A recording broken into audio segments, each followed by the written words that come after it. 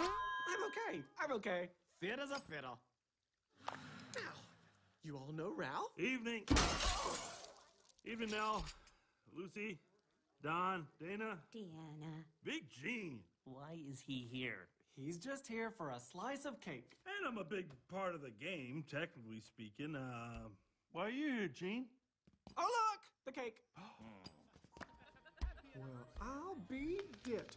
You've really outdone yourself, Mary. Oh, and look! There's all of us at the top. Each apartment is everyone's favorite flavor. Norwood's is red velvet. Guilty. And lemon for Lucy, rum cake for Jean, and for Felix. Hey, Mary. What's the flavor of that mud that I'm stuck in there? Oh, chocolate. Never been real fond of chocolate. Well, I did not know that. One other little thing, I hate to be picky, but, you know, this angry little guy here might be a lot happier if you put him up here with everyone else. See that? Look at that smile. No, no, no. You see, Ralph, there's no room for you up here.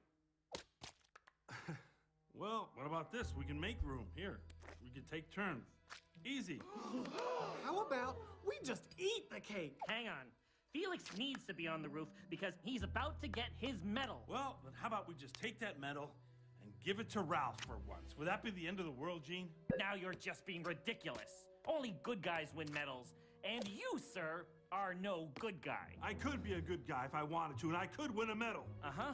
And when you do, come and talk to us. And then would you finally let me be on top of the cake with you guys? If you won a medal, we'd let you live up here in the penthouse. But it will never happen because you're just the bad guy who wrecks the building. No, I'm not. Yes, you are. No, I'm not.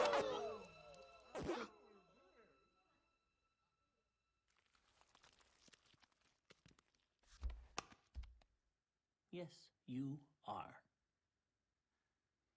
All right, Gene. You know what? I'm gonna win a medal. Oh, I am gonna win a medal. The shiniest medal this place has ever seen. A medal that will be so good that it will make Felix's medals wet their pants. And good night. Thank you for the party. Is he serious? Oh, please. Where's a bad guy gonna win a medal? Of course he's not serious.